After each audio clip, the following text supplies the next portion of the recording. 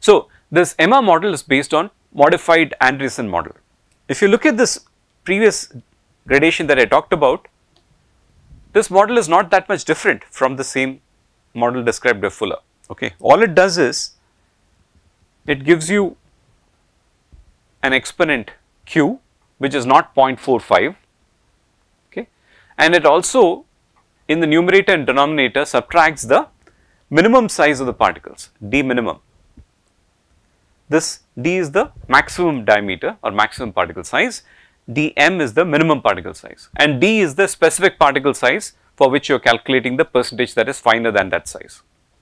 So, this is how you will arrive at a cumulative percentage finer than or a particle gradation which is required to produce the ideal gradation curve. Ideal implies the curve that gets you best packing in the system.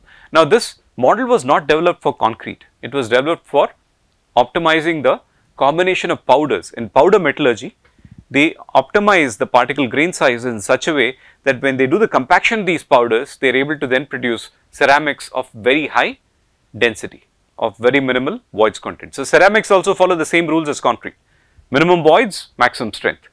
So, if you can pack the powders in such a way that they get you the best gradation, minimal voids, then you can get a system that performs the best in ceramics. So, this model is basically adopted from metallurgy, powder metallurgy, and the same approach can be used for concrete design. Only problem is, how do you choose this exponent q, the exponent or distribution coefficient q, how should you choose it? It turns out that when you are in the higher range of q around, so q varies between 0.21 and 0.37, when you are closer to this 0.37 range, you are dealing with a mixture that has very coarse particles.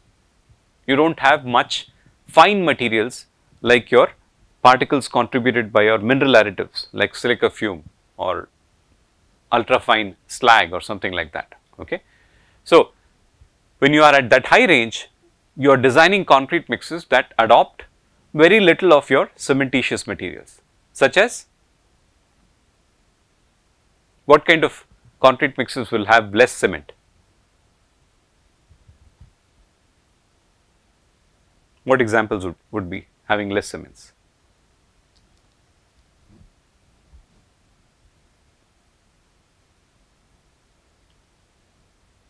What type of concrete would be designed with very less cement? Come on, I need a quicker answer than this. High strength concrete? No. Huh? Which one? Slow setting doesn't have to do with less cement. Low strength concrete, but what? Low strength is a very generic term. What application? Footings require low strength concrete? You are talking about lean concrete. You are talking about lean concrete, we are not even bothered with going with particle packing. See, again, these are not concretes that we are interested in following such complicated designs. No, we can as well do some simple design. Pavements, okay, how do we do that? How do we produce pavements with low cement content?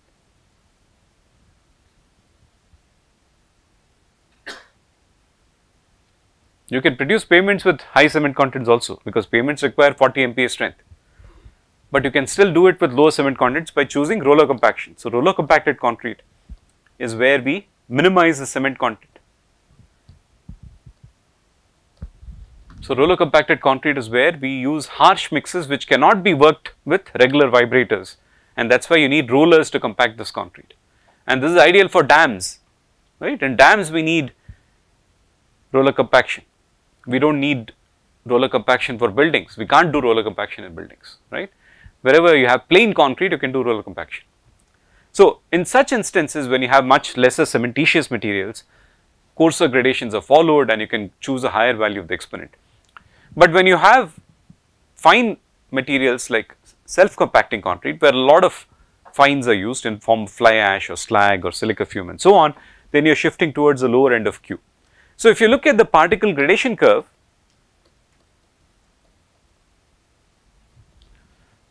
you typically have the S-shaped curve, right, particle gradation curve. When you go from a higher Q to a lower Q, all you are doing is shifting the curve to that side. That means when you go to a lower Q, you have a wider range of particle sizes from very small to large, whereas when you go for a lower Q, you have more steep gradations, implying that your particles are more and more uniform. What is uniformly graded and what is well graded? Exactly. So, when you go for a uniformly graded material, you have a limited particle range or particle size range. When you have a well graded material, you have a much wider particle range. So, that is what the distribution coefficient Q means. For a system which is very highly well graded, you are simply stretching your particle distribution between very large size ranges, and small high values of Q means you have a small size range or small particle size range. So, this is what you need to be aware of when you do the mixed design using this modified Andreassen model. So, this is the picture from the software EMA. Okay. From EMA software, you can create material libraries in that software with different kinds of materials and define the properties of these materials. For instance, here this is the coarse aggregate 11 to 16 millimeters. Of course, that is a European definition. In India, we do not define coarse aggregates by this particular nomenclature. We have 20 mm, 10 mm and so on. In Europe, they have well defined size ranges between which the particle sizes lie in sand as well as coarse aggregate. So, coarse aggregate 11 to 16 mm, they have particle density given here. Interestingly, in this software now you can also put in the CO2 impact per kilogram of this aggregate. The advantage there is you can, when you do a resultant mixed design, you can then calculate the net CO2 impact also. Okay. It then talks also about a D50 of the system. That means percentage finer than 50% finer than value. Now, how do you obtain that? You obviously have to do sieve analysis. You feed in the results of your sieve analysis here, size, microns and percentage passing, and when you click this button, it basically distributes that entire size range over the maximum and minimum particle sizes that you have chosen here. Now, of course, this is 11 to 16 millimeter coarse aggregate, so it is only going to have these particle sizes, right. It may have a little bit less than 11, but at least 95% will be more than 11 millimeters, at least 90% will be more than 11 millimeters and at least 90% will be less than 16 millimeters. That is how we define these particle sizes, right. At least 90% should be either more or less than the upper limit or lower limit. So, here you have particle sizes primarily in the 16 to 8 millimeter range. But what this is doing, what this interpolation panel is doing is converting the values that you enter into a distribution across different sizes. Now, all these are random values obviously. That does not mean that all these materials are actually present in your system. What you will be entering is percentage finer than 16 mm, percentage finer than the intermediate whatever fraction you may have, 12 mm let us say, percentage finer than 11 mm. And whatever passes through 11 mm is retained in the pan when you do sieve analysis. But here what it is simply doing is distributing that pan into several smaller sizes. So, this does not really mean anything. Okay. You can similarly create particle libraries for other types of particles like sand. Now, in Europe they have sand 5 to 8 mm, 2 to 5 mm, 0 to 2 mm, 3 different ranges of sand sizes are given in Europe, and then you can again put in all these values for the same. So, any new material that you want to put in, you can create the library by putting the sieve analysis in this interpolation panel, clicking this button that will sort of distribute that across a range of particle sizes. Okay. Same thing with cement or with fly ash, you can do the same thing, right. You enter the particle density, you enter the CO2 impact if you know that of course, and then you can do the particle size distribution. How do you determine particle size distribution of cement or other fine mineral additives? Okay, sedimentation will not be accurate. You want to choose a much more accurate methodology, and as we discussed earlier, it is by laser diffraction. We use the method of laser diffraction to get the particle ranges for very fine particle sizes.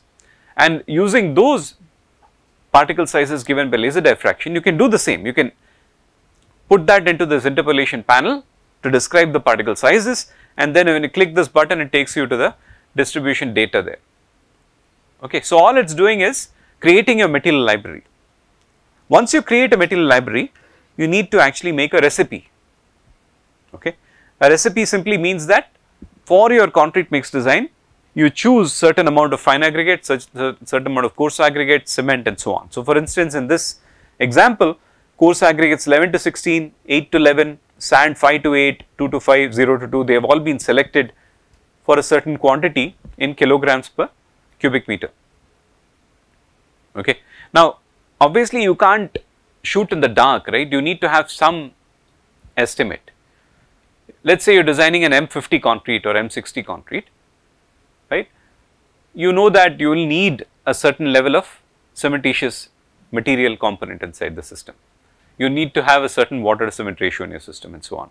So some initial estimates you need to have for your design, some initial thought process of how do I want to go about with this design. That doesn't mean that you've actually done any trials yet. The job of particle packing is to simply help you cut down the number of trials to get to the right level of workability and strength. Okay. So here for instance 300 kilograms of cement and 30 kilograms of microsilica have been put into this recipe, okay, and you have all other different types of aggregate present. Now when you click this arrow button here, what it does is it converts these quantities that you have put in into the volumetric percentages of these materials. It converts that quantity into a volumetric percentage, and that is what is indicated in this column here. The distribution data that is generated here, the percentage passing data, it is the volumetric distribution data, not the mass distribution that you do with sieve analysis, right. In sieve analysis we do not determine volume of material passing, we determine mass of material passing, but this is converting that into a volumetric particle size distribution. So that is what this step also does, is converts the material masses into volumes or volume fractions. Okay. Now for this combination of materials that you have input into the system gives you now the combined particle gradation. This blue curve is the combined particle gradation based on the particles that, the quantities of particles that you have input into the system. Okay. The red curve is the ideal gradation, and ideal gradation as prescribed by the Modified Andreassen Model. But in that equation you have this maximum size, minimum size, right, and this distribution coefficient Q, right. So all those have to be also specified. So here Q value has been taken as 0.27. For most concretes you can be in that range 0.27, unless you have very fine materials like an SCC where you want to decrease that to about 0.22 or 0.23. Okay. Maximum particle size is 16 millimeters, right, that is defined by the maximum size of coarse aggregate that you have in your system. And minimum particle size, because you are using microsilica in this case, if you look at the particle gradation that has been provided in the software for microsilica, it has 0.1 micron as the minimum particle size. Okay. So based on this Q value, this maximum particle size and this minimum particle size, you apply this equation to get you the ideal gradation curve, right. You can get the ideal gradation. What does this tell you now? Our initial supposition was that if you have an ideal packing, a packing as close to ideal as possible, you will get maximum strength. That was the initial idea. So to follow that idea, what we need to do is see where our packing is not as good as the ideal. Now here the range is obvious. We know that in this range my combined particle gradation is lower than the ideal gradation. What does it mean?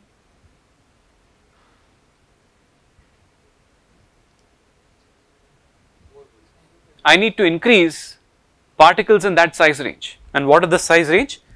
100 to 10,000 micron. So, or mostly 100 to 5,000 micron. Mostly it is this range here. And what is going to contribute to that? 100 micron to 5000 microns? What particles will contribute?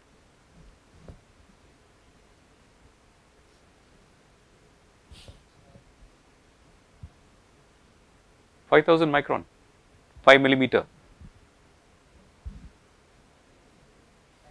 Yeah, fine aggregate. Come on, guys. It's too early in the morning to get responses from you guys. Okay, 100 to 5,000 microns, basically your sand size, right? So this means that you need to choose your mineral mix or material mix in such a way that you increase the sand a little bit. So now what you do? You go back here and just play around with the numbers with slightly higher sand content.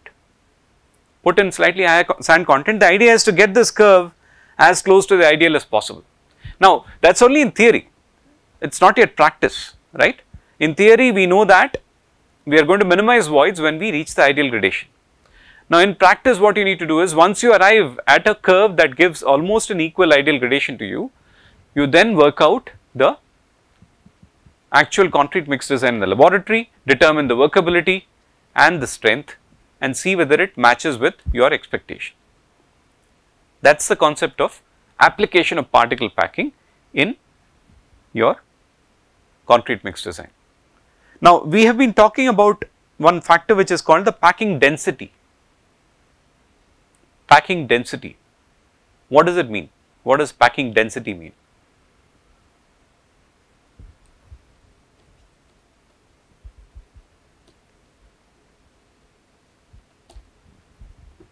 Now I have a combination of particles with different specific gravities. I am going to fill up a volume with that set of particles. The combination that gives me the maximum packing density gives me the minimal voids. So packing density is nothing but 1 minus voids content, 1 minus the voids content.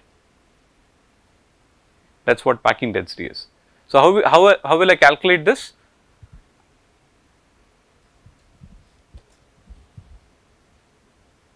It is nothing but volume of the solids by total volume, right? Volume of solids by total volume, because voids content or porosity in the system, voids content is, of course, the soil definition of voids content is volume of voids by volume of solids. That is not what we are using here. Voids content here is the same as porosity, void fraction, which is volume of voids divided by total volume. So your packing density is volume of solids divided by total volume.